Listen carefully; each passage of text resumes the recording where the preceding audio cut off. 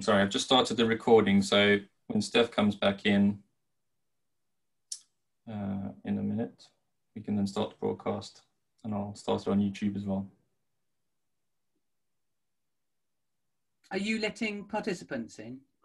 They should automatically come in once I hit, so when I hit the broadcast button, it allows them in.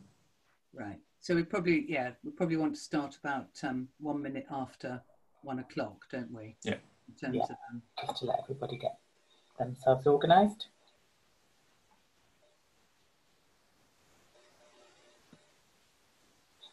We're very organised, Steph. Look at all those boxes behind you. Oh, yeah, it looks organised.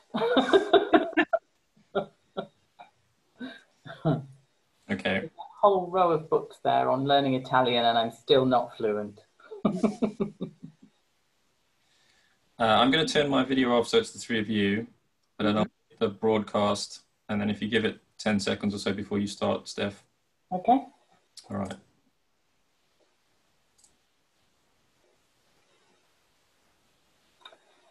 Hello, and thank you very much for joining us today on this really special webinar. I'm glad you're able to join us through Zoom and hopefully also through YouTube.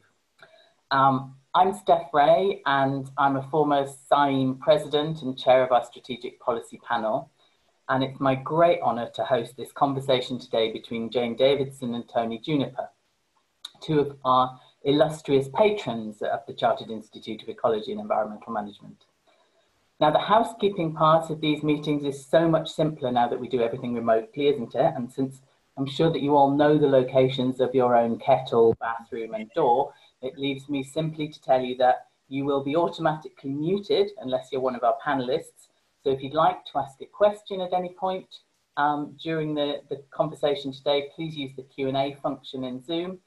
And Jason and I will be monitoring the chat throughout the webinar and try to ask some of your questions at the end. The webinar is being live streamed on YouTube and will be available afterwards on the SIEM website. So please recommend other people to watch it if you think they'd be interested to do so. So now I'd like to just briefly introduce our guests today. Tony Juniper, who I'm sure you're all aware, is an environmental campaigner, writer and advisor. He's previously worked with organisations such as Friends of the Earth, WWF, the Wildlife Trusts, and has been a previous Green Party candidate. And then he was appointed Chairman of Natural England in 2019. Tony is a Fellow of the Institute of Environmental Science and of the Society for the Environment. He's a recipient of the Rothschild Medal and the Chromie Award. But above all else, of course, he is a patron of SIEM, and we are very grateful to him for joining us today in a personal capacity. Jane Davidson is currently the Pro-Vice-Chancellor Emeritus of the University of Wales, Trinity St David, but she's perhaps better known to most of us as a politician and a passionate environmentalist. The former Assembly Minister for Pontypridd and Minister for the Environment, Sustainability and Housing in the Welsh Government. And in that role, Jane did what, as far as I'm aware, no other Environment Minister has done before or since. She legislated to make sustainable development Wales's central organising principle.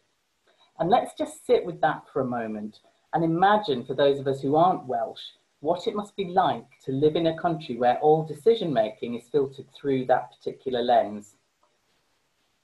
Now, that was done through the introduction of primary legislation, the Wellbeing of Future Generations Act, and in her excellent book, I've got a copy here and I hope you all have too, Future Lessons from a Small Country. She set out how that legislation came about and how the Welsh Government came to put future generations, and hence sustainability, at the heart of all its decision making. It's an important and timely book, and I'd now like to hand over to Jane to tell us a little bit story, but hopefully in the interesting and political times that we live, how we can all learn from it. Jane and Tony, thank you. Thank you, Steph, so much, and I'm really delighted to join with you and particularly with Tony in this SIEM webinar today. Perhaps I should start saying a little bit about what the Wellbeing of Future Generations Act is, because one thing that became very clear when I was asked by Chelsea Green to write the book is that actually the knowledge of the legislation outside Wales, well, even within Wales, was still pretty sketchy. So thank you so much for your commendations about it. But I think that for me, the fundamental proposition that I've been trying to promote pretty well most of my adult life is the idea that good decisions have to factor in the long term. And that if we don't think towards the long term, we'll increasingly make poorer decisions and more short-term decisions. And of course, those poorer short-term decisions lead to further poorer and short-term decisions. And you get into this appalling cycle. And in one sense, we've probably seen it writ large during the sort of COVID discussions, when in fact a decision made one day is overturned the next day. And what we all need in the interests of looking after our families now and into the future is to generate a different kind of futures thinking. And that's what the Wellbeing of Future Generations Act does. Many people on this call will be familiar with the idea of the three pillars of environment, society, and economy as three almost the sort of embedding principles of sustainable development. But what the Welsh Act does is really actively also look at the culture, because the culture, the heritage, the identity of a country, the culture of an organisation is absolutely critical if you want to create behaviour change. So the Welsh Act is predicated on 4 pillars or domains. It has 7 goals that are interrelated. So that, for example, you may be interested in what prosperity looks like as a goal. And one of the things that is so exciting to me is these goals were put into law in Wales through the Wellbeing of Future Generations Act. And prosperity in Wales is in law an innovative, productive and low carbon society which recognises the limits of the global environment and uses resources efficiently and proportionately, including acting on climate change, and which develops a skilled and well-educated population in an economy which generates wealth and provides employment opportunities, allowing people to take advantage of the wealth generated through securing decent work. Now, apologies in a sense for reading out the whole goal, but I have not yet found another country that has defined prosperity in this way. And because this is now a law, it does mean that individuals, organisations can hold both the public services and the Welsh Government to account for not delivering on that. And if I just read you one other, because we're going to focus very much on nature and nature recovery and how nature needs to be right at the heart of everything we do. You know, going back to the First Earth Summit, and humans' right to live in harmony with nature is very much at the heart of recommendations within my book. But a second goal is a resilient Wales. Personally, I prefer this to be called the nature goal, but a nation which maintains and enhances a biodiverse natural environment with healthy functioning ecosystems that support social, economic and ecological resilience and the capacity to adapt to change, for example, climate change.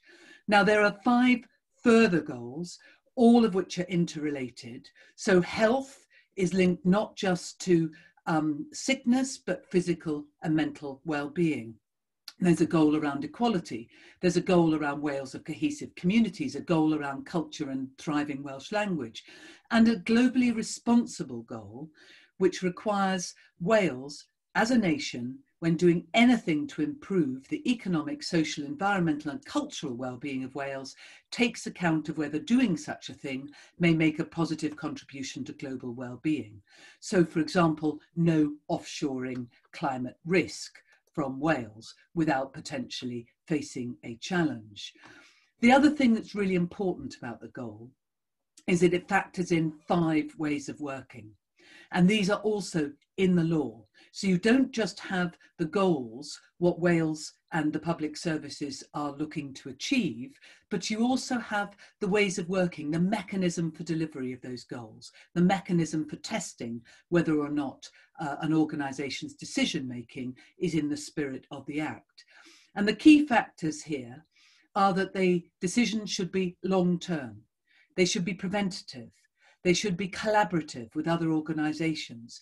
They should involve those about whom decisions are being made, and they should integrate the thinking around the goals and the objectives of the organisations.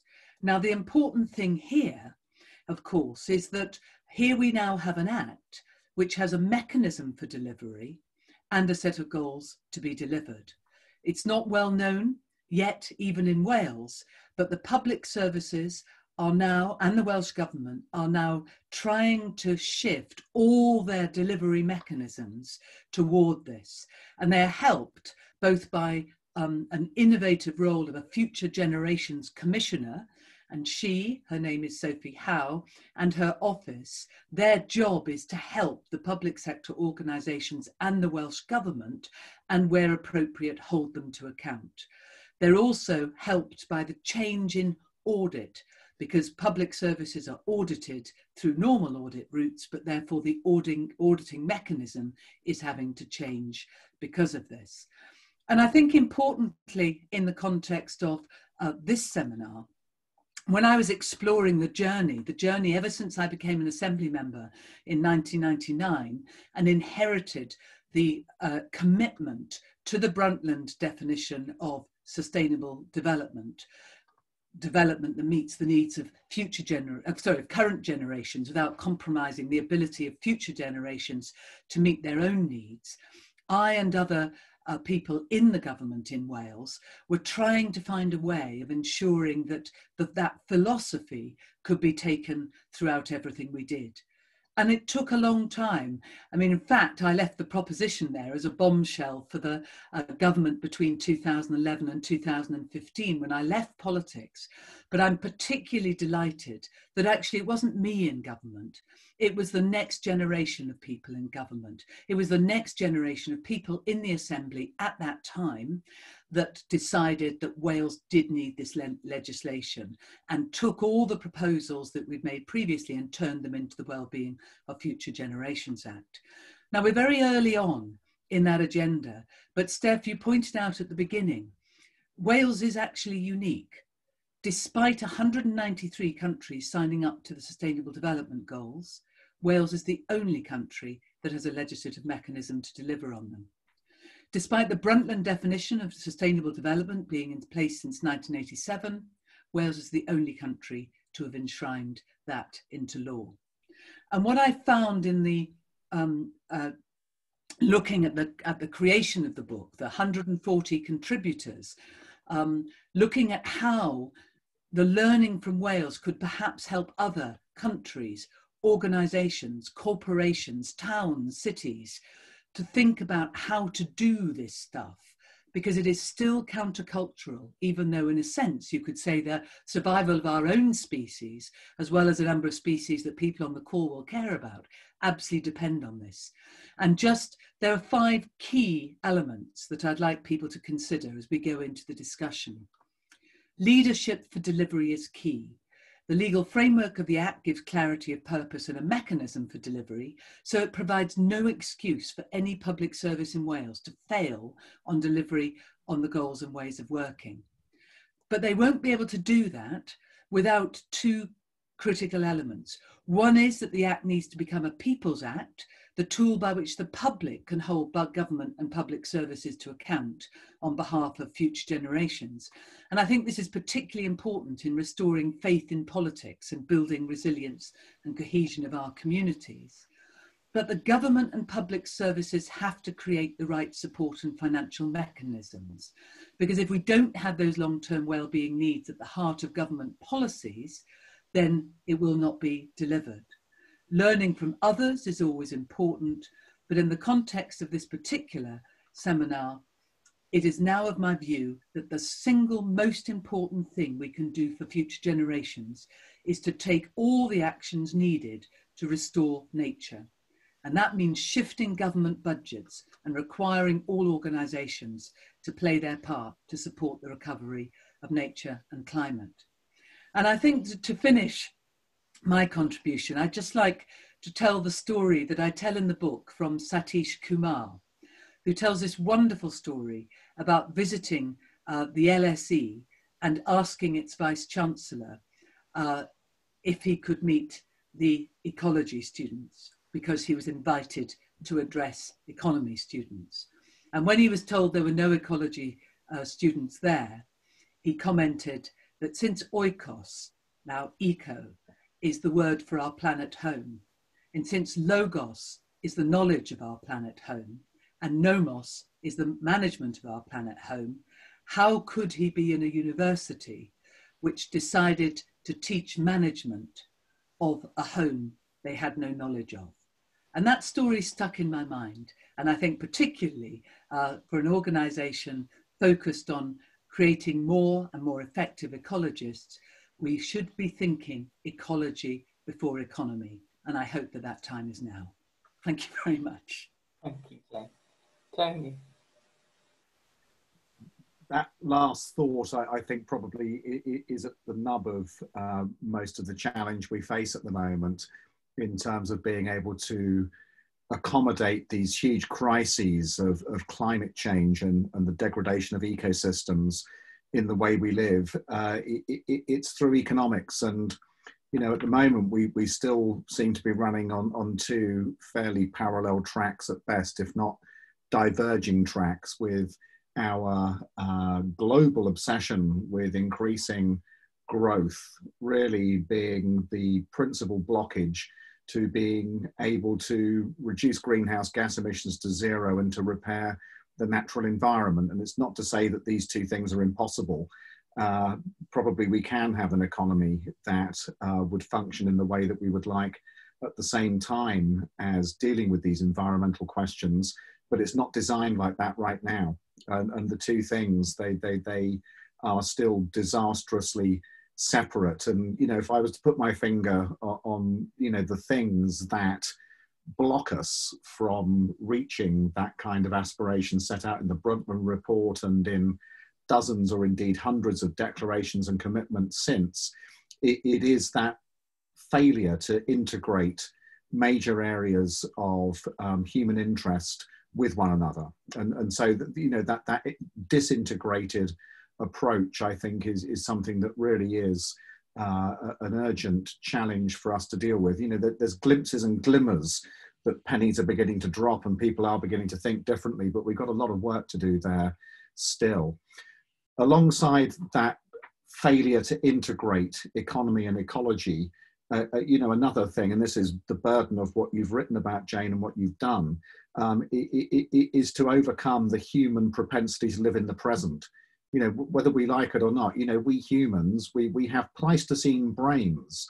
You know, we evolved in very different circumstances to the ones we inhabit now. But the momentum of our biology and our past, it still runs with us.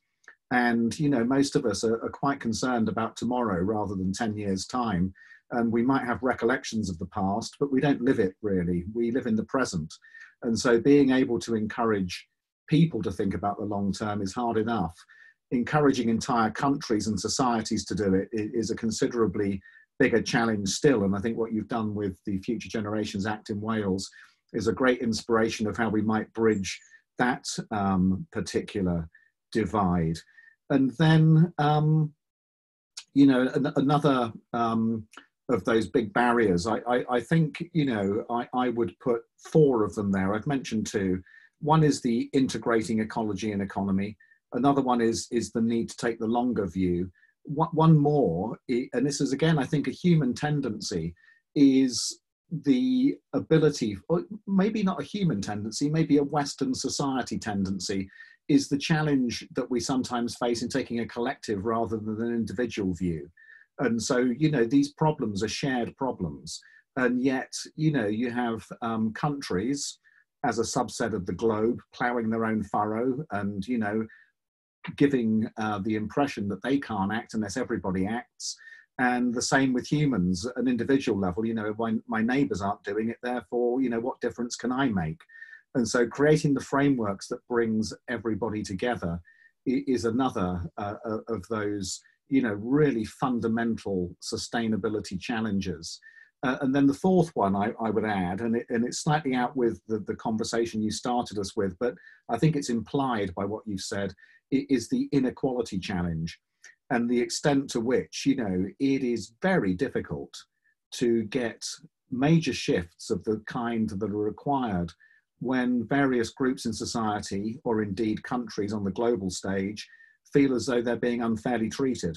And, you know, President Macron, with his laudable attempt to increase the price of fossil fuels for vehicles, for diesel and petrol, it was met with the most furious backlash by people telling him, you know, you're telling us about the end of the world, tell us about how we can make ends meet at the end of the month, because poor people felt as though they were being disadvantaged for an agenda that they didn't really feel as though they had any ownership of. And so you put all those four things together and you need some pretty fundamental shifts in how we think in order to be able to navigate all of that. And actually, as I'm speaking, I'm just thinking about, like, you know, the extent to which those questions of bridging the short term and the long term, the broad view versus the kind of very specific and siloed view, the collective versus the individual, and that sense of fairness, whether these things are difficult to deal with because of the way the human mind works, or whether they're difficult to deal with because of the way Western culture works. And I think it's probably the latter, especially having spent time with indigenous communities in the rainforest and the Amazon and elsewhere. They don't think like us. It's really quite remarkable. And the way in which they look at their place in the natural world and in the great order of things, it's rather different, strikingly different from how we look at things in the West. And so I guess what I'm thinking as I'm reflecting on what you did in Wales is how, you know, we can use legislation to begin to break some of these very considerable barriers and to be able to move into a different space as a way in which, as a result of the way in which, you know, the political discussion has to be conducted, having passed that law. Actually, you know, closer to my own experience is the Climate Change Act of 2008. I led the campaign at Friends of the Earth 2005 to 2008, working with colleagues there to get that over the line.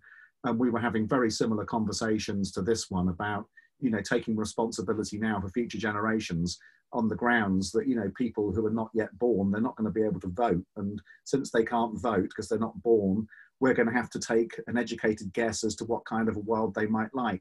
And that did prevail in creating that framework. And that has been similarly transformative here in taking an issue that was up and down in the media, you know, more or less flavor of the month, and turning it to something that has to be returned to time and time again against a series of carefully planned carbon budgets. So creating those frameworks, you know, we do get glimpses of how it's possible, but we've got a very long way to go. And I suppose anybody who's ecologically aware in looking at the scale of all of this, both in terms of those challenges I mentioned, but more importantly in terms of the rate at which the greenhouse gases are building up in the atmosphere and the rate at which the mass extinction event is gathering pace, one can't help but think that this is now beyond urgent. This is something that really can't wait any longer. And so how do you break those big log jams in an emergency? Well, this is the work of Extinction Rebellion, isn't it? And others who've been trying to really raise the tempo of all of this. But we face, you know, all of these distractions at the same time, two of them on the agenda now, COVID and Brexit. And, you know, environment and climate kind of gets glimpses into these issues. But I think, you know, right there is an example of, you know, our propensity to deal with the things immediately at hand rather than the even bigger things that are just over the horizon. Yes, I think one of the things that you were just saying, Tony, made me think about the importance of place in this and taking actions in the context of places so that people see the value of them in their own communities. I think when I found out that Wales was the, you know, only country in the world that, as it were, had turned the Sustainable Development Goals into law, initially I was really surprised, because this is part of a large international agreement, and many international agreements have been created around climate and everything else, and sometimes with some steel with them, as in the original Kyoto Agreement. But it does strike me that if we don't persuade people in the place they live, that there are other ways of doing this, then that becomes in itself a sort of beacon of hope, because in so many ways we are so far past where we would want to be, particularly if we look at the rate of extinctions, and obviously the Living Planet report is coming out this week, and I doubt whether it's going to give us any good news. But I think one of the things that the Act has enabled people to do in Wales is that it can focus on individual communities and look at solutions. So very famously, of course, we've got the solution, the rewilding solution that came from Isabella and Tree and her husband Charlie at Knepp, which has gathered huge support as people who initially condemned them as being irresponsible in the context of the English countryside are now really interested in the biodiversity that's come back in a relatively short time on what was a marginal arable proposition. Well, in Wales, one of our enormous challenges has always been, being the first major industrial nation. I mean, the first £1 million cheque was actually in Wales in the coal exchange, and we have in the South Wales valleys, we have these communities that have been, were there for the industry, but they've been left behind post coal and steel. And one of the most exciting propositions that I highlight in the book is a project called Skyline, where local communities have worked with others to help them corral their thoughts. And what has come out of that is a project where the communities could be given the land around them back in perpetuity, provided they deliver future jobs and conservation in the spirit of the Wellbeing of Future Generations Act. So it would be a contractual legal arrangement. And I think those kind of things are incredibly exciting because they can show that different ways will work. And I think that another example, which I know that ecologists were particularly happy with when it happened, was the fact that having the Act gave the First Minister of Wales confidence to turn down the proposed for the extension on the M4 that would have cut across the Triple SSI and the Gwent levels. So now I think we have to look at what opportunities are there for nature-based solutions in the context of the next administration, because we have our Welsh general election in May next year. And the Act is framed not as a political act in the sense, and it would be completely wrong to be a political act in the sense of favouring one party over another. But because the Act demands long-term thinking, because the Act demands action that will contribute to tackling climate change, that will contribute to enhancing biodiversity, that changes the nature of prosperity, all parties are going to have to come to the table with propositions. And I think what's so exciting about the Act, and of course will also be its big test, is that parties coming to that in the context of saying they might do it differently, but they can all take on the principles in the context of their own ideologies. So what would be the best nature-based solutions? I mean, as chair of Natural England, you're working on this every day of your life and looking to translate things into legislation. What would be the best nature-based solutions that we can potentially get behind that then others can look at? Because we've never ever met our Convention on Biodiversity targets, but can we be really innovative in the same way as we were 40 years ago in the context of bringing back the red kite, for example, which was an all UK conservation success, and are in my woods. So the question, Jane, if I've understood it, is where are the priority areas for nature-based solutions in Wales? Well, a few kind of headings come to mind. So the first one is peatlands. So the British Isles has quite a lot of peat. Peat is a very significant global source of ecosystem carbon emissions into the atmosphere. And the more we degrade peatlands, the worse those emissions become. By reversing the degradation of peatlands and beginning to stop them emitting carbon and then to start reabsorbing it through creating active peat surfaces, not only do we do something on the carbon equation, but we reduce flood risk and we clean up rivers, which then improves the profitability of water companies and is a benefit to tourism and for sport fishing. And so, you know, a focus on peat is one place we could immediately go. Another would be the restoration of the temperate rainforests that once went across the mountains of Wales, you know, including in mosaics of areas where there used to be trees on peat and there aren't anymore, and it's all been cleared away, mostly to make way for extensive grazing agriculture. Can we put some of that back, again with a carbon benefit, potentially with a considerable tourism benefit? And, you know, all of these things of an improved natural environment in the you know, rural areas can be of enormous benefit to people in the urban areas in terms of health and well-being. And so you can start to piece together how, you know, nature-based solutions, they're not only solutions for nature, they're solutions for the economy. And I think this is really where, you know, we have to firm up the narrative and create confidence for politicians that they can actually adopt policies that will enable them to, you know, not have to make these trade-offs, but to do genuinely joined up delivery. I'll tell you one thing, and actually I fed this in to Welsh policy discussions when I was working at WWF, and hopefully with some good effect. This was the idea of environmental growth. And so, you know, for some green thinkers, you think, well, you know, growth, environment, they don't really go together, do they? But actually, if you think about it for a nanosecond, they really do. And I got this idea from Cornwall and the local nature partnership down there a few years, where they had managed to convince the Cornish regional authorities that environmental growth should become an organising principle for the regions, for the county's development. And the idea goes like this. If you look at the major the major sectors of the Cornish economy, including tourism, fishing and farming, all three of them rely on the environment. So people wouldn't go to Cornwall if it was horrible. They go there because it's nice and it's beautiful and it's green. People catch fish there because the sea is still healthy and the ecosystem still works.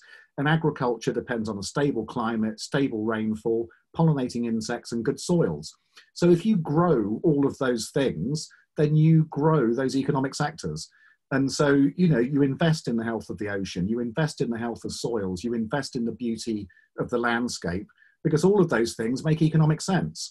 And I think, you know, the same very much applies in Wales. And you know, conversations we had with Welsh government a couple of years ago when I was with WWF, you know, I think we did find that there was a real interest in coming with these integrated approaches where we have economy and ecology coming very close together to the point where, you know, it's not one or the other anymore, it's both and by doing both, you get more than you would from either on its own, if you see what I mean.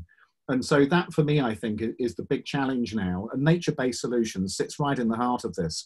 I know that some environmentalists, you know, they really don't like the idea of natural capital and ecosystem services and defining and framing nature as something which is, you know, primarily a human endeavor and looking after nature because it's good for people.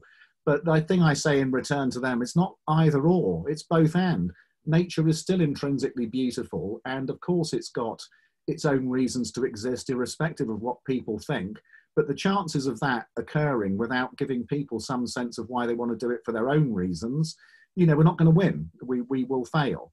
And so, you know, this kind of mix of narrative ideas that blends in economy and ecology just seems to me at the moment to be the most important thing that we have to do, especially as we're entering into what looks like a pretty deep economic crisis. And, you know, the reaction to that has previously been, including after the financial crisis in 2009 and 2010, you know, what you do often, if you're a logical policymaker, you say, well, we can't afford the environment now, it's too expensive. Green regulation will hold the economy back. We've got to go hell for leather for economic growth, and environmental issues get deprioritized, and we cannot afford to let that happen now. And so the nature-based solutions piece for me is really vital in being able to go into that space to show that we can create jobs, we can have economic upsides, but we do it through restoring nature rather than thinking that its continued degradation is the price of progress. Because if you carry on down that road, then progress ends completely eventually when the biosphere bites back. And, you know, we're getting to a point where we can see some of that already feeding in. This year's grain harvest, for example. Yeah, no, I think well, picking up on that theme of the grain harvest, I think one of the really interesting aspects at the moment is, for the first time, we're really starting to talk about food in the context of my political life. I mean, we may have had a, you know, because obviously during the war, there was very much a ministry for food, and food element of DEFRA for many years lost importance because of the fact that food was relatively easy to acquire. But now there are potential political challenges in the context of whatever may happen via Brexit, as well as climate challenges in what's happening, as you say, to the grain harvest. And suddenly food is on the agenda. And with it, hopefully, a major opportunity in nature-based solutions. I mean, I was delighted to be asked to chair the Wales inquiry of the Food, Farming and Countryside Commission. And they've issued a report for each country, each nation inside the United Kingdom. So there are some elements that are completely joined up and other elements that will be in country. But overarching, there is an agri-ecological approach. And I think this is potentially very exciting because times of change are also times of opportunity. So it's a question of how can we use that time of change to, in our case in Wales, deliver on enhancing biodiversity, delivering on low carbon prosperity, creating new kinds of food opportunities. I mean, Wales only grows 3% of its fruit and vegetables. Now, I know we're only a small population, I know we're only a small country and we've got a lot of hills, but we have a lot of south-facing slopes as well. So there are all sorts of ways in which, you know, we can apply new kinds of thinking.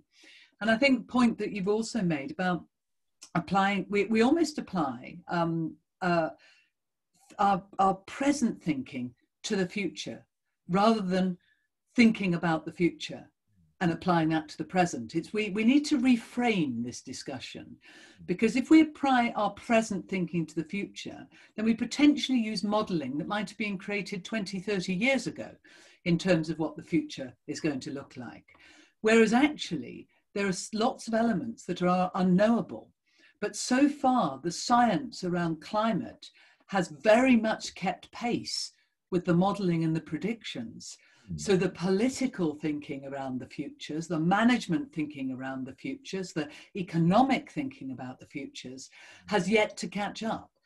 So there's a sort of notion for me about, well, if we have a nature-based solutions approach, which absolutely fits with the Wellbeing of Future Generations Act, then for me, there's also this big question about why don't other organisations, governments, countries, places, cities, particularly those interested in reacting appropriately in the context of the climate challenge, why are they not also putting the future of their grandchildren in the widest possible sense? Because we know that all that we know that's going to go wrong, potentially, is actually going to be in those children's lifetimes, children who are born now. So the action, urgency is now. Yes, and so, you know, the answer as to why governments, countries and institutions don't do that, I just repeat my 4 points earlier, those very broad and deep-rooted challenges that it's very hard for people to get past. And, you know, it's kind of compounded by you know, the fact that, you know, the future is an uncertain place. And, you know, you were there, Jane, along with myself and many others. For years, we were battling against people who said climate change wasn't even happening. They had a contested, different, fundamentally, diametrically opposed view to what the future actually would hold. And they came up with their data, in inverted commas, I use that word, and other, you know, evidence, also in inverted commas, to, you know, prove that the future wasn't going to be a warming world. And so we're battling against that skepticism, because the future is contested. You know, nobody has a particular view of it. And the other thing that I've noticed, and this is really important to bear in mind, I think, in terms of the tone of voice that environmentalists use, is the extent to which sometimes, you know, we ignore at our peril the extent to which people who take a different view similarly believe they are working with a moral purpose and with an ethical perspective. And so some of the people who want to create more jobs and grow the economy in order to improve well-being of people, even though that may be high carbon and therefore for us we think morally is incorrect, they still think morally that reducing poverty and giving people a better life is morally acceptable. And so, you know, sometimes what we finish up with is the environmentalists arguing for some morally kind of defensible future in a way that comes across to other people who feel equally motivated by an ethical purpose, as though, you know, the high ground is being taken from them. And that's when I think, you know, you get a real clash of values, and then people properly digging their heels in, and it turns into something of an ideological discussion, or it can do. So I've seen bits of that as we've been going along too. And so, you know, the way in which we talk about the future probably is quite important too, and recognizing that, you know, not everybody agrees what it's going to look like. You know, quite a lot of people, they just put their blind faith in technology. You get this quite a lot in various places. You know, we're just going to throw the kitchen sink at technology. Well, what technology? To what end? And yet, you know, I'm sure you and I would agree that probably quite a lot can be done with technology. And part of what we have to do probably is to find ways in which we can create more of a consensus about a desirable future, actually. Maybe that's what it comes down to. When we spoke earlier, Jane, I just reflected on some of the things I see in my role as chair of Natural England. And one of the big challenges at the moment is this polarization that exists on most subjects that we, you know, are active in, you know, trying to find solutions. Diametrically opposed views with people taking very different perspectives. And, you know, those hardened positions make it very hard to make progress. And, like, you know, when everyone's in their trenches, probably the place where the most interesting things are going to happen is in no man's land, where we can, like, you know, maybe find some common ground where people can work together. And I think that's not only about the current issues and all the things that we're wrestling with, but is about the future too. So yeah, I suppose a very long-winded way of answering your question about, you know, why is it so hard? I think, you know, what I'm adding to the list there is the extent to which not everybody agrees about what the future is likely to be like, never mind what it should be like. And so that gives us, you know, quite a challenge. And then that's about conversation, consensus building bridges, finding ways for people to be able to have, you know, good discussions rather than endless bitter arguments that, you know, really are only appealing in the echo chambers of either side without making much progress anywhere. I think, I mean, I absolutely agree with you in the sense that there are times in my life as both a you know, a minister and after that in university where I stopped talking about climate change. Yeah. Because you'd look at the people you were talking to and you could almost see some people switch on and other people switch off. But actually, what's been really interesting since the launch of this book has been that actually talking around future generations is a less contested area. Yeah, it might be a reframing that is useful. I mean, when I was speaking about the book in the US, I had somebody come back to me who was a young Republican who felt that they could ask me to come and talk about future generations in a way that he could never have asked me to talk about climate change. Yeah, well, so I do, and I think that this language issue is really important. I mean, I said when I introduced the goals that I thought that the resilience goal in Wales should actually be called a nature goal. And I think that's even more important, you know, post the introduction of COVID into our lives, because we know that nature has been so important in people's mental health in the context of restrictions on their movement. And actually, you know, is there a moment when, you know, people's support for nature may well be greater than it's ever been, because the importance of that in just keeping ourselves together at the very least, or providing opportunities to engage in a very productive way. I mean, I'm somebody who, you know, we have land, we grow as many of our own crops as possible. We keep a small amount of livestock. We're a traditional 1970s self-sufficiency, although we prefer the idea that we are in a community of people who are living life on the land. But I mean, that's part of what keeps me sane, because there's that interrelationship and that understanding that you can't let these things go. There has to be continued interaction. And I think that continued interaction in terms of engaging, as you're saying, across a whole range of people, trying to find consensus, trying to find new audiences. I mean, I'm talking to all sorts of people as the result of this book who I've never talked to before. And for those listening, I mean, there's 140 contributors to the book, you know, from different countries, from all ages, from different backgrounds. And that is part of the strength of finding this huge consensus of people from a range of backgrounds and ages and environments, some from developing countries, others from developed countries, who would like to see their leaders take future generations into account. So I think that, and that thinking will lead us to nature-based solutions, will lead us into looking after future generations. So perhaps we can see if any of the people in the audience would like to engage with us on this. Thanks, Jane. Yes, please do keep adding questions to the chat or to the Q&A box. So many topics really there, Jane and Tony, to talk about.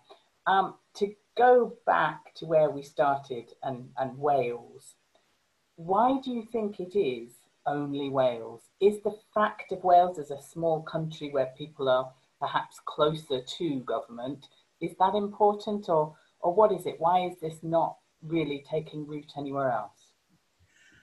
Well, I think that the ideas are taking root elsewhere. And actually, at the moment, John Bird, Lord John Bird, he of Big Issue fame, and Caroline Lucas are together with the support of an all-party parliamentary group on future generations, trying to take the Welsh legislation and propose the introduction of it as a piece of UK legislation, with some changes to reflect the authority of the devolved nations. And we know that actually there are other countries in the world that are particularly looking at well-being economics at the moment, which is very much in the same spirit as the well-being of future generations, and looking at changing budgets. I mean, Iceland, New Zealand, Canada, Scotland are among the pioneers in that kind of work. We know that there are the 40 climate cities across the world, the 40 mayors getting together. So there are lots of initiatives. We know of the work of Kate Raworth and Donut Economics and what they're trying to do in Amsterdam to make it the first donut city. So there's lots of individual initiatives. But I think that the sort of wake-up call for me previously as a politician was that countries sign engagements with each other to deliver, and I'm sure they mean it when they're signing it, but we all need mechanisms to help us deliver. And part of the lessons of the small country is that actually, because it's a small population and a small government, then what has happened is there's been huge engagement between government and its population. And every year that engagement has said that people like the idea of Wales being a sustainable nation. Whenever the population have been asked or engaged in contributing, they have supported generally, obviously not all of them, but generally that agenda. So it has been developed in that sort of hiccupy way in which our ideas get developed. You know, it goes a long way up one day, it drops down another, and has taken 10 years into the consideration before it then went through its legislative process. But that learning is useful to others. It's useful to others in an organisation. It's useful to others in the political sphere, because it also demonstrates the huge challenge of changing the culture of the body of people who are required to deliver on what they see as their main job. Yeah. And really, my fundamental proposition is the main job needs to be looking after the interests of the future generations through the obligations on delivering on current regulations and legislation. And in a sense, it's that point about saying, instead of being in a situation of present future, so we apply the thinking of the present to the future, we need to be future present. We need to apply thinking about delivery in the future to the present. And Roman Krishnarik, in his book, The Good Ancestor, describes a great mechanism that I'm now finding more about, a Japanese planning mechanism, where effectively a citizens' assembly type model, half of its members are asked to imagine that they are living in 2060, and they are much more innovative and radical than those who see themselves as living in 2020. So I think that, you know, all governments at the very least should be doing a lot of work about not just what the contested future might look like, but how governments should manage what those contested futures could look like. Yeah. Because that feels to me a very important plan B if plan A, i.e. technology will answer all the problem, does not work. Yeah, that's excellent. It's been, yeah, it would be interesting, I think, to see what the response would be if we did that same piece of market research, if you like, in England, as to what people's understanding of a sustainable future might look like and how bought in the general population was to it. And in many countries around the world, I'm sure. Yeah. I mean, you've talked, Tony, about sort of the polarization of views on some of this, and how, you know, we need to take account of the fact that other people may hold very, very honestly and sort of in their view morally held views that are opposite to those of some environmentalists. Yeah. We think a lot in SAIM about the skills that will be needed for the next generation of ecologists and environmental managers. It's really what should we be thinking about in terms of communications and making arguments that are widely understood by more of the population, rather than, you know, talking in our own echo chambers. Exactly. Yeah. So the skill set for you know, future environmentalists who are going to do the kinds of things that Jane has been talking about.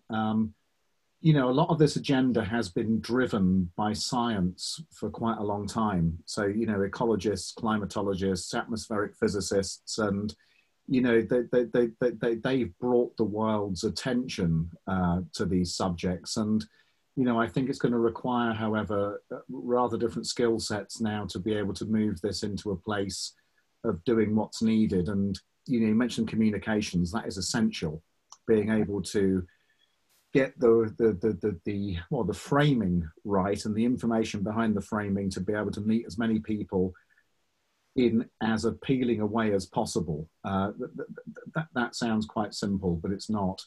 And, you know, there's a real skill set embedded in there. The other thing alongside communications is empathy and having an empathetic approach towards building partnerships with people who need to be on the same journey.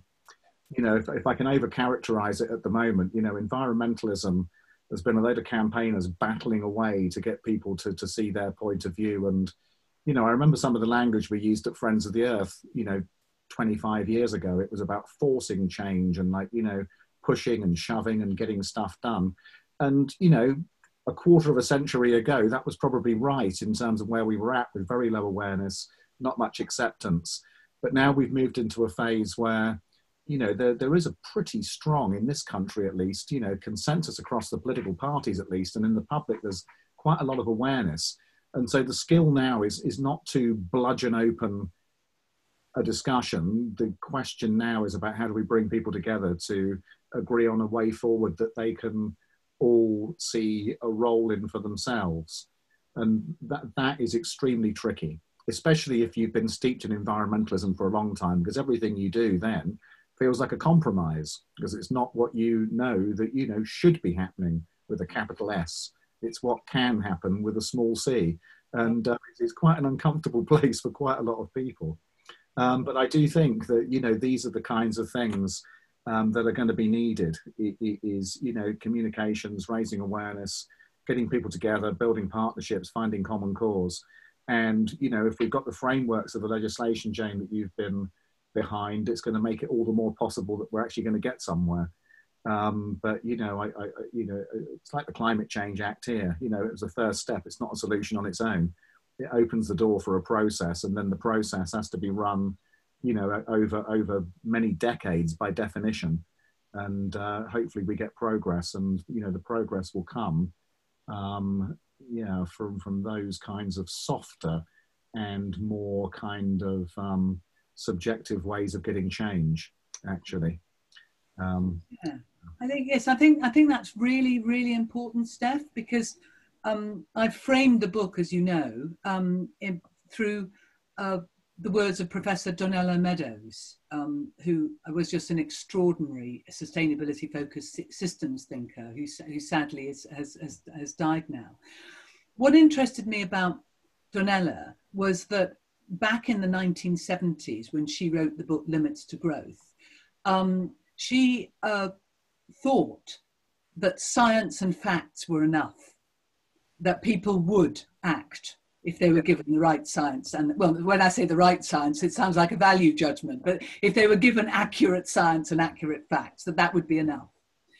When she visited that concept again in the year 2000, or it was actually 2002, when she wrote Limits to Growth, the 30-year update, she accepted it was absolutely not enough. And she'd thrown up the idea in her first book that there were other factors that needed to be considered, and she called them visioning, networking, truth-telling, learning, and loving. In her second book, she said those were much more important than the science and the facts. And I think it took me a long time to understand that. And I think most of the time I was a minister, I was very much operating on the basis of, here are the facts, here are the evidence. Why aren't we doing it? Why aren't we doing it? But now I'm very much into Donella's idea that, you know, of loving, which is that you have to win the debate with enough people. Yeah. You have to have the space for the debate that is safe. You have to work with people on things that they also want to see happen. And in a sense, there need to be many of us doing that in our own different ways all of the time if we want this moment to turn into a movement, because time is against us and species loss is against us, and politics at the moment feels in many ways against us, but in itself will provide a set of new opportunities, and we have to offer the vision of hope. And one thing that I would say to people who are, you know, skeptical about the idea of this kind of framework is that when I look at all the things that have happened this summer, when I've looked at the fires, when I looked at the melting of the Arctic, when I've looked at the tunnels appearing in glaciers in the Antarctic, when I've looked at the Black Lives Matter debate, when I've looked at all those other issues around climate, when I've looked at COVID, actually the Wellbeing of Future Generations Act is a framework that allows you to deal with all of them. Yeah. And it would be hard to find potentially another country that has a framework they can bring to bear on those challenges, but they're all challenges that are challenging the wicked issues of our time, issues around equity, issues around equality, issues around climate, issues around deforestation and what that does to release viruses, etc. So, you know, in a sense, if we don't stop our actions that are making these things worse, they cannot get better. But instead of just ceasing on actions, maybe we need to be active in creating the new actions that can contribute to a better future for us all and for future generations. Thank you. I'm conscious that we're very short on time, but I would like to ask you one question that's come through here, just for a very quick thought, both of you, on Extinction Rebellion's Climate and Ecological Emergency Bill, in terms of how we think that legislation is a way forward. I'm supporting it, and I'm supporting the Wellbeing of Future Generations bill, in both of them private members bill. Yeah. Both of them I hope will be picked up by government, because that would have to happen for them to become law. Indeed. Thank you, Jane. Tony, have you got a comment you'd like to make? Well, I've not read it in terms of what the law would say, so I can't really comment on that specific thing. But I would say that you know, history shows us that, you know, we have to have legislative frameworks to deal with these things. And we've got the Climate Change Act, and we've got some targets coming through with the Environment Bill, which are in a similar vein in some ways. And so we have some of it there. I don't know what Extinction Rebellion are asking for beyond that, although I would guess more urgency and maybe a greater pace of change. But irrespective of the details, yes, you know, the frameworks have to be there, not least because, you know, this baton of change has to be carried between successive administrations. You know, no one government's going to fix this. The whole point of Jane's Future Generations Act is, you know, that we need to be in this in a consistent way for the long haul. And so anything that does that is going to help. And if I may finish with one quote from John Rawls: "Do unto future generations what you would have had past generations do unto you." Yeah. Good. A good way to end, I think. Thank you. It is an excellent way to end. Thank you both very much for joining us this lunchtime. That's been fascinating and left us, I think, with some hope of things to do and the way to move things forward. So thank you again for coming. Thanks to everyone who joined us on Zoom or on YouTube. And we'll speak to you all soon. Thank you. See you soon, everybody. Bye, Jane. Bye, Steph. Bye.